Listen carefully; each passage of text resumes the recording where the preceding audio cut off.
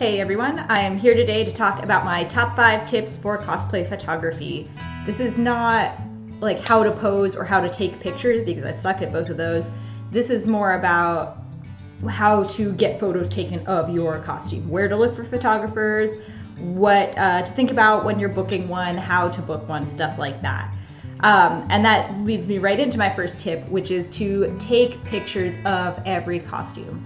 I've been doing this since 2006. I've made well over 100 costumes for myself and other people, and there are so many of them that I do not have pictures of, especially from when I first started, because it didn't really seem important at the time, or we were just running around, or also it was 2006 and social media didn't exist yet and you didn't take pictures of costumes, but that's like a whole different video. But I really wish I did have pictures of them, especially a lot of my early ones. So I always recommend to try to take photos, even if it's just step outside the convention center for 5 minutes, get out of the fluorescent lighting, have your friend take their phone and take a couple pictures of you.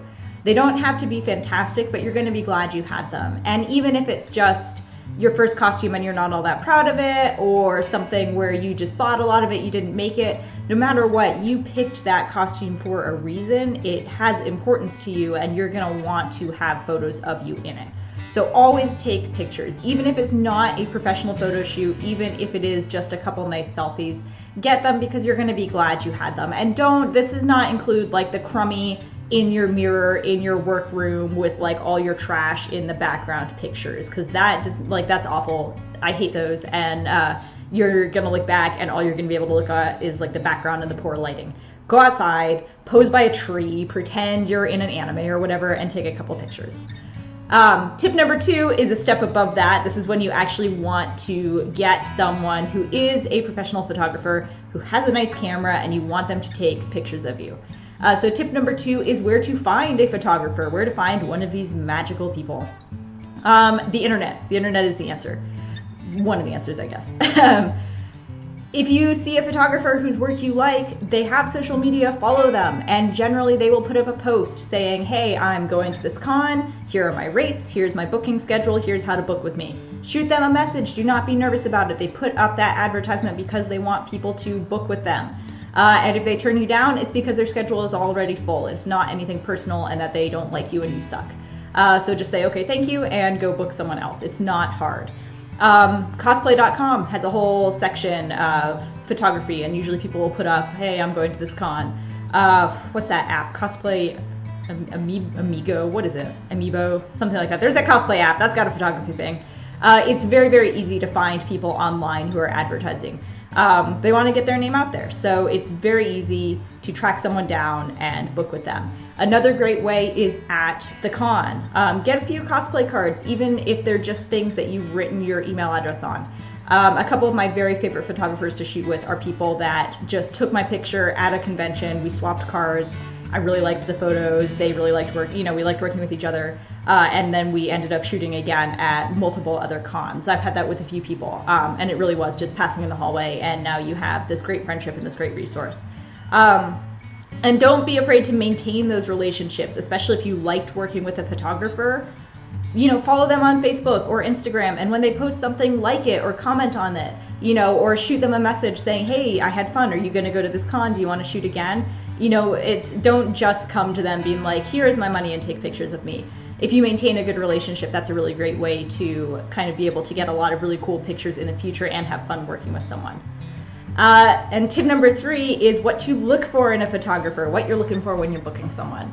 And that depends on your photo and your costume. Think about what the costume is. When you're looking through their whole gallery on Facebook or whatever of their previous work that you've done, think about what your priority is for that costume. So if you are like me and you are super awkward at posing and you can only make that's the only face you can ever make in a picture, when you look through all those pictures and you notice that they have a lot of people in really interesting dynamic poses and a wide range of them, that's usually a good clue that that photographer is very good at communicating posing to people, and they're very good at setting them up and seeing that.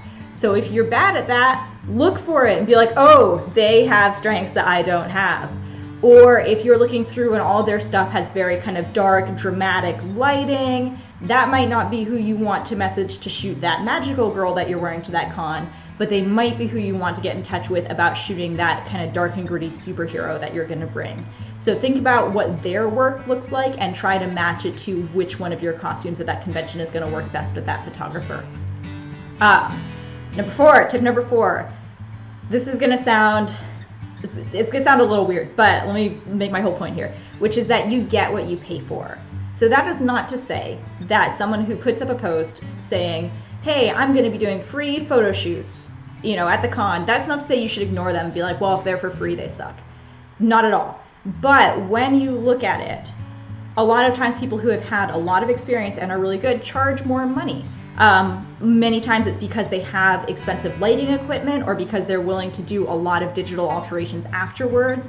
So it's not just a flat fee for a picture. There's usually something that comes with it.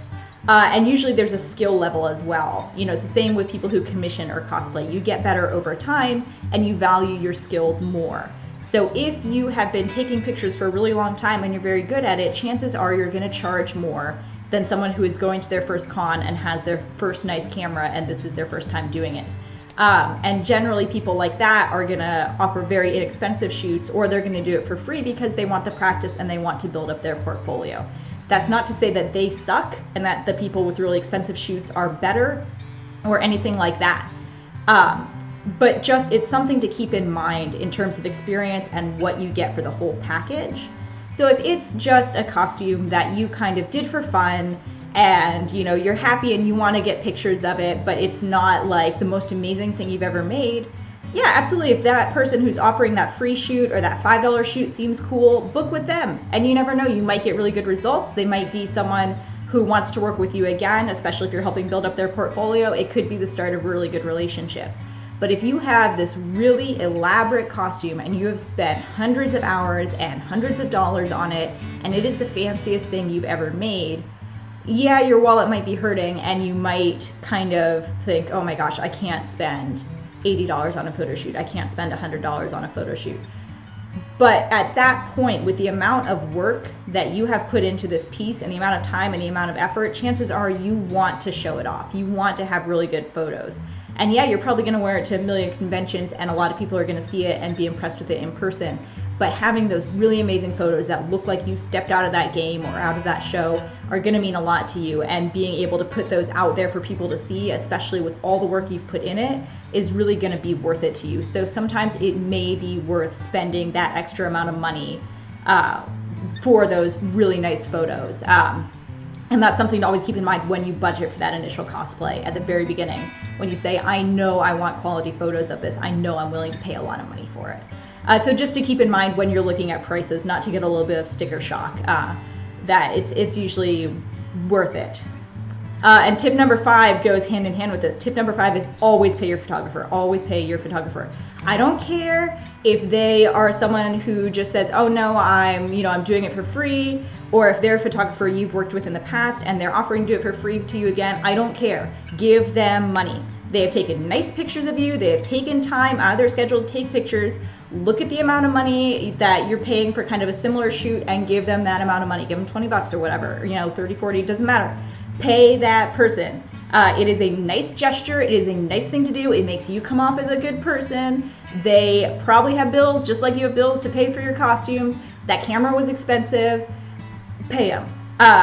If it's your friend, because I have a couple friends who are photographers and have nice cameras and will take pictures of me. If it's your friend and they just will not let you pay because you're best buddies, buy them lunch. Buy them something in the dealer room. Trade costume pieces. Like I've done that where I'll make a costume piece and then the friend will take a picture for me. I made them a costume. It doesn't matter. Don't just take the photos and leave. Like find a way to repay this person. Give them food. Bake some cookies and bring them and give them to your photographers. I don't care.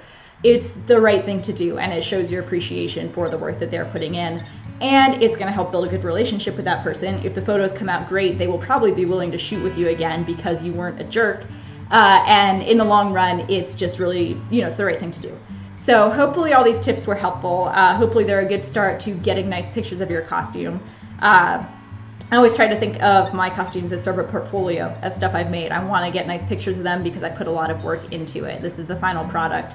Not everyone in the world is going to see them at cons, so it's nice to have a way to show that to people. So if you think of it that way, think of it as this product that you've made that you want to be able to show off. It's absolutely worth getting photos, and hopefully this was a good start to how to go about that. Let me know if you have any other video suggestions. I always like to hear them, and sometimes I run out of ideas. So leave those in the comments below. If you have a favorite photographer you want to shout out, leave that in the comments, or a favorite picture. I like to see those too. And until then, good luck, and I hope your photos turn out super amazing.